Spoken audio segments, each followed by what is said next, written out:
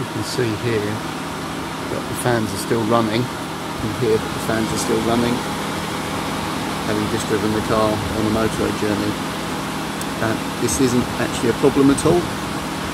This is because the DPF is regenerating and the fans are needed to keep the car cool while the regeneration completes.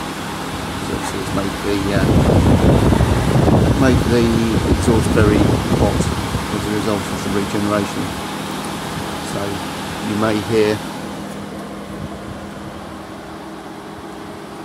that on your car with the DPF, but it isn't anything to worry about, and after a few minutes that will go off.